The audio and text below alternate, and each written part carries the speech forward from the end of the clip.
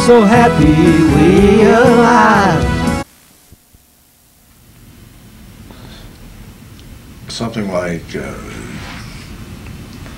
the Odyssey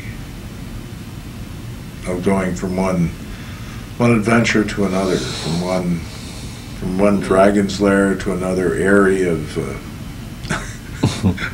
of challenges that I feel up to. I feel that I've learned sufficiently as to how things work that maybe I'll stay out of captivity for a while, and maybe I'll be able to be in practice a few years longer and see some of the ideas that I have come to even more fruition. For example, I want to do at-home biomonitoring of comparative efficacy of different preparations. Hooking up to electrodes for brain waves, electromyograph, thermistor, electrocardiograph, and have this mixed with video and connected over the internet to computers that analyze the responses and be able to send different products to the person at home to have them try out that they're monitored in this collaborative pharmaceutical research. That we'll be able to do comparative efficacy studies much more quickly and efficiently using this application of the internet I'm proposing. And so that's just one of my little schemes that I'm working on, and actually having people listen to me. It's lonely, I don't deny that. Being in this extramural position where I'm not part of an academic institution, and again doing a throwback to the 19th century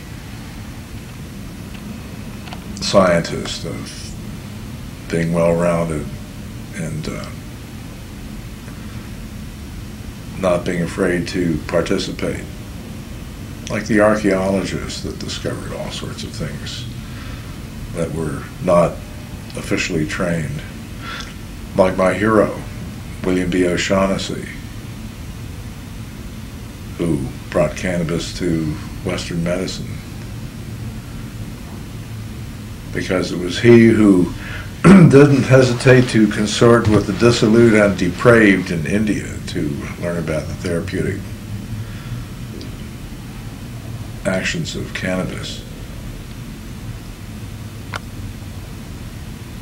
That. Do you want to say anything more about him? I don't know how familiar people are with. He brought cannabis to Western medicine. When was this? 1839. And this was picked up and disseminated throughout Scotland, England, Europe, and then America. And he's credited with the seminal work to introduce cannabis to Western medicine, that he is referred to by all of the 19th century and early 20th century physicians and scientists. He was knighted not for this, but for bringing the telegraph to India. He was a contemporary of Samuel Morse, and developed the telegraph at the same time, and he had a different code that was in competition with Morse code, which won out. But O'Shaughnessy oversaw the stringing of the telegraph to connect all the administrative centers in India. It was knighted when a garrison at Sepoy was saved from a rebellion when he got the signal, when the telegraph operator got the signal out. So along all the railroad tracks in India are the telegraph lines. He retired in 1859 and disappeared from view until his death in 1889. So he was 82.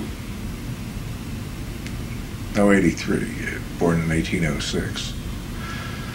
He was in a medical class, had custom delivered cadavers from Burke and Hare. And he first identified the chemical composition of blood and performed the first intravenous fluid therapy in 1830.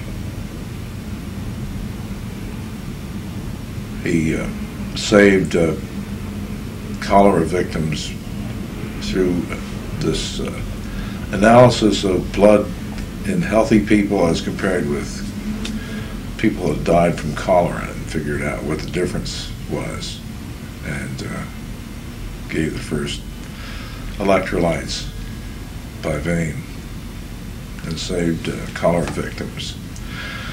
That led to his getting a contract with the British East India Company, and he was sent to India to try to cope with their chronic cholera epidemic problems.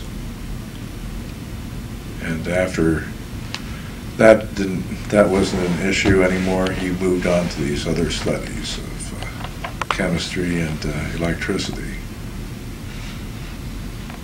He left flats in Paris to his second wife and daughters, two daughters, one of which married the director of the Indian Telegraphy Service that succeeded him when he resigned. And I've been looking for his personal papers throughout Ireland and England. And I'll continue to follow this biographic research. But he was a larger-than-life person that didn't hesitate to be controversial and got his way. Yeah, he single-handedly said, I want to string the telegraph to all the administrative centers, and convinced the leadership to Lord Dalhousie to let him do this. And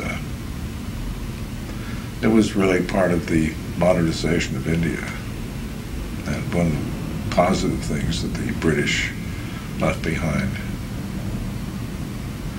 But O'Shaughnessy would approach the problem and analyzed it and figured out his own solution and worked at making it come true. And I'm trying to do a similar thing with the Medical Cannabis Association here in California, which is a trade organization which I've helped to found and continue to participate in, even in these difficult conditions. But hey, what an adventure. It continues. And I'm in what I love being. I feel very much at home in the Bay Area, the innovation capital of America. And for you interesting people in the Midwest, nice place to come and visit, maybe even live. But you boring people, you narrow-minded people, don't think very much of California. Just stay back there, or else go to Southern California.